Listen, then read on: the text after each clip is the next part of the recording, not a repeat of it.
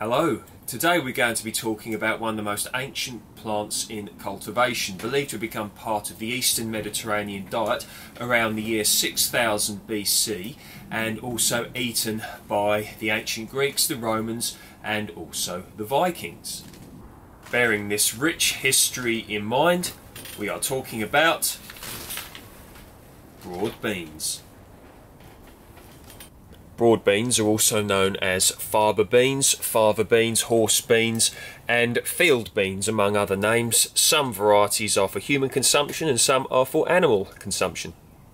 They have many potential health benefits. One of these is they contain L-dopa, which may offer help to those who are suffering from Parkinson's disease. They are high in manganese, which is good for bone health, high in fibre, high in antioxidants, which can help to boost the immune system, and they also may offer help for those with high blood pressure.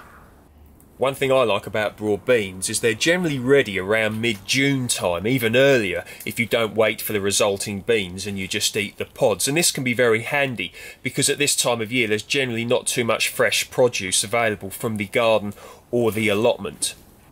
With regards to direct sowing broad beans into the ground, there are generally two times to do this. One is in the autumn, so this would occur around late October. The other is in the spring, and this would be around late March.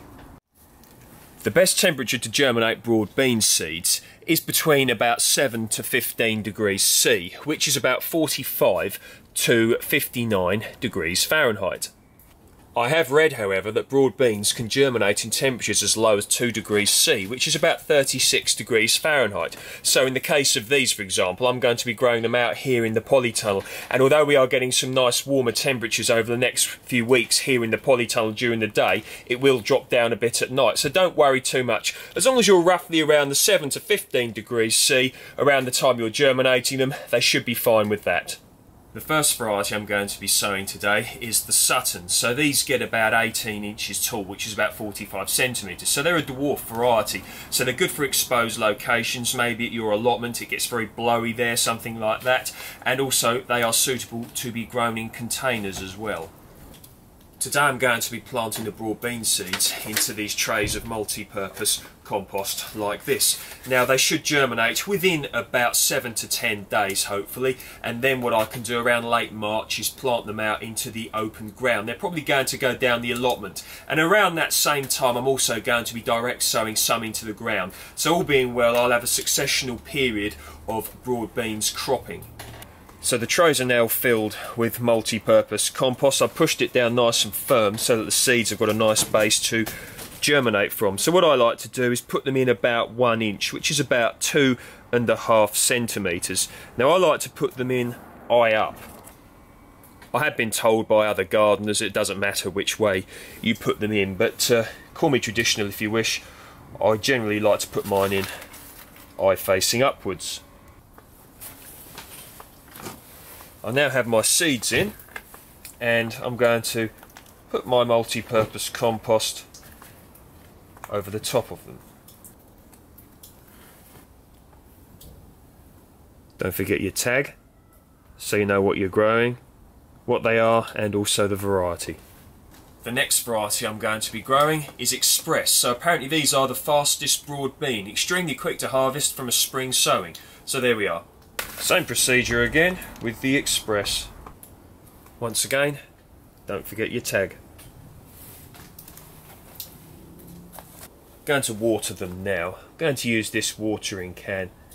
Now shouldn't have to worry too much about damping off with broad beans. That's a fungal condition caused by low light levels and cold conditions, but I've not found in my experience broad beans suffering from that too much. But if that is a concern, what you could consider doing is, other than watering them with a watering can, use a spray gun such as this.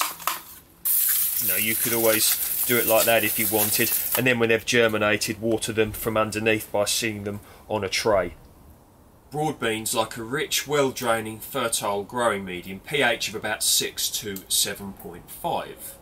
Now, broad beans don't like poor draining soil. Now, This can be an issue if you are planning on planting them in the autumn, because the temperatures can be lower and of course rainfall can be higher and the seeds can simply rot off in the ground.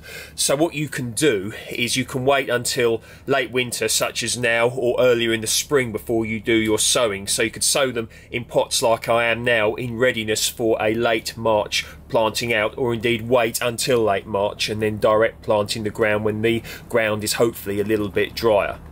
When planting your broad beans, either direct sowing the seeds into the ground, or whether you're transplanting pot-grown plants, you want to plant them in an area of full sun. Now, partial shade will do, but full sun is far better, because broad beans are generally growing during some of the cooler times of the year where the daylight is still relatively short. So what you want to make sure you're doing is give them as much chance as possible by giving them full sun.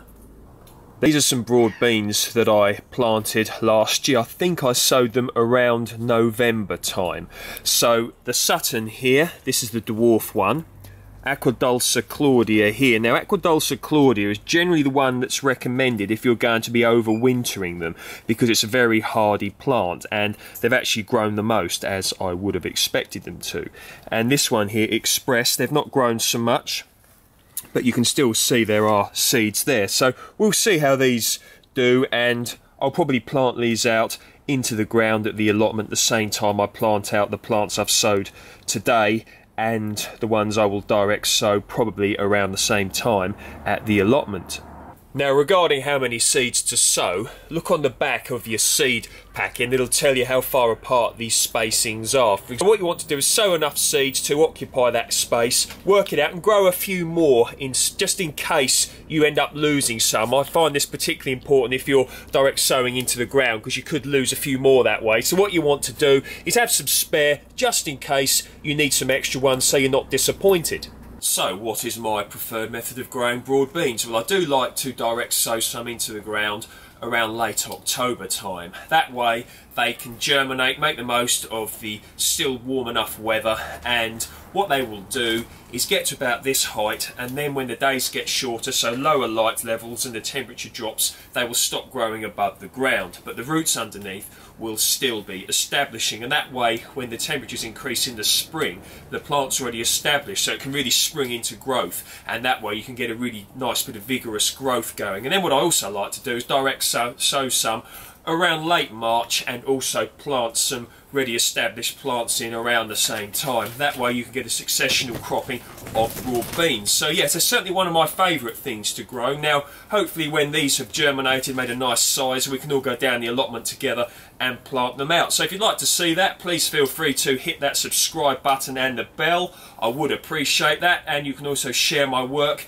if you want, and you can also like it as well. So there we are. See you next time, peeps. Any comments, questions, whatevers, please feel free to post them below. Thank you for viewing.